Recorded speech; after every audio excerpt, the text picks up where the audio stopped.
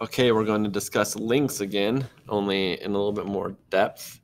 Okay, so if you guys remember, we have to put an anchor tag, right? So we have our anchor tag around where we want the link, right? Then we do our closing anchor tag.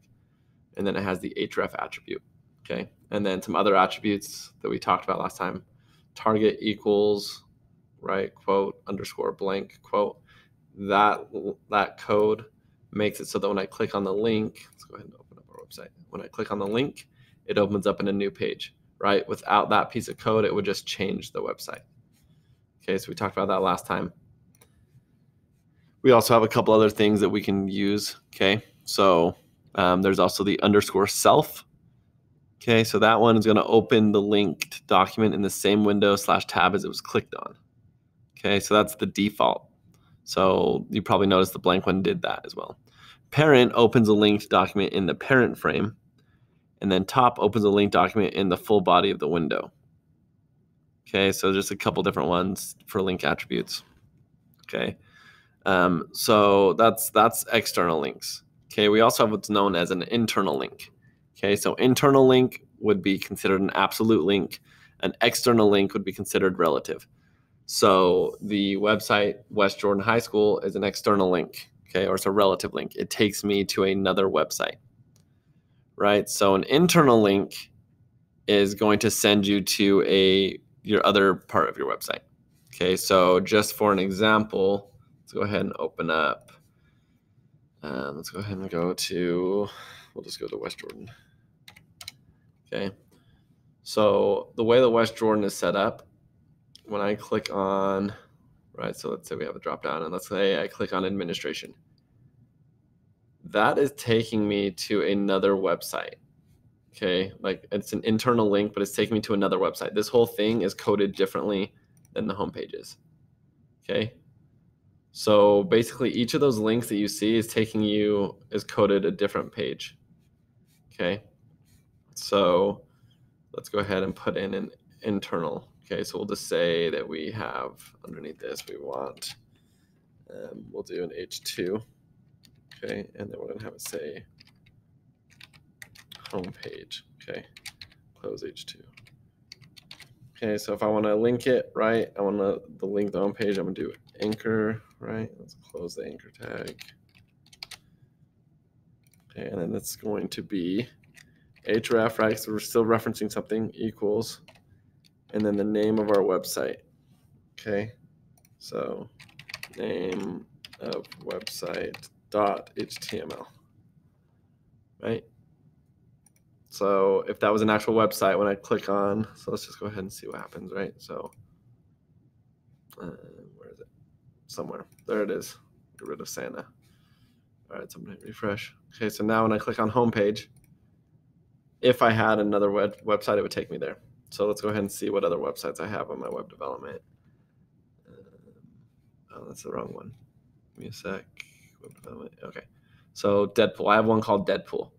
Okay, so let's go ahead and I'm going to change it from name of website to Deadpool.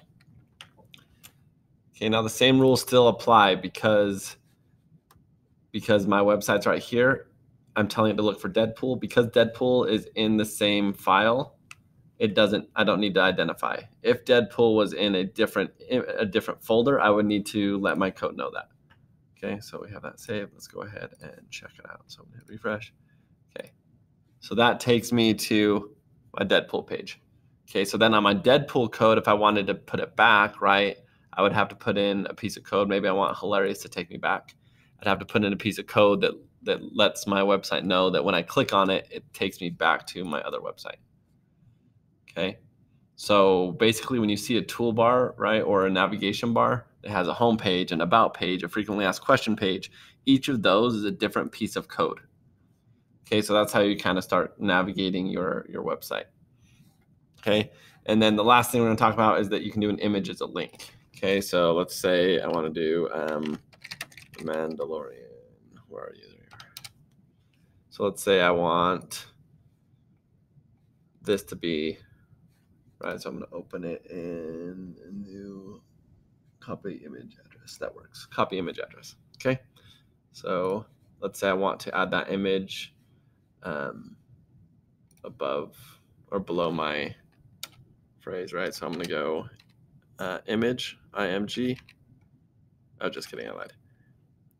A, right? We're doing an anchor href equals quote, quote, and then in there is where I put my link. Okay. And then close that.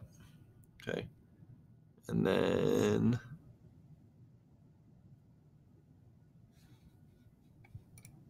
okay, backtrack a second. Basically what I was referencing, I meant to say, so instead of having the image drawn from the logo, it's just like a reference, right? So I can actually reference. So I'm going to go ahead and cut this. And like, let's say I want it in, let's say this image, right?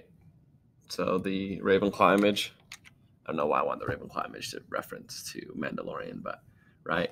So I don't need that anchor anymore.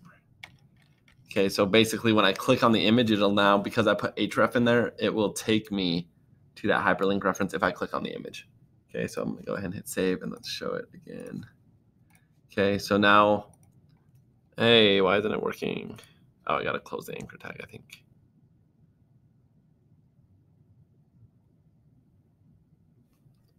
Give me a sec, let's go ahead and see. Oh, okay, so href needs to be in the anchor tag. So I'm gonna cut that. Okay, so I can just put an anchor tag around my image. So anchor, right, with my href.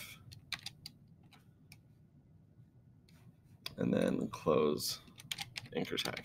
Okay, does that make sense? I had to put an anchor around my image. So I have an anchor at the end, an anchor at the beginning with an href. So now when I go to my website, okay, so now when I click on this, it's going to take me to the link that I had saved. Okay, so like let's say I wanted an image of like CNN.com and I wanted it. So when I click on that image, I want it to go to that website, right? So that's how I'm able to do that. Okay, so that's everything for links.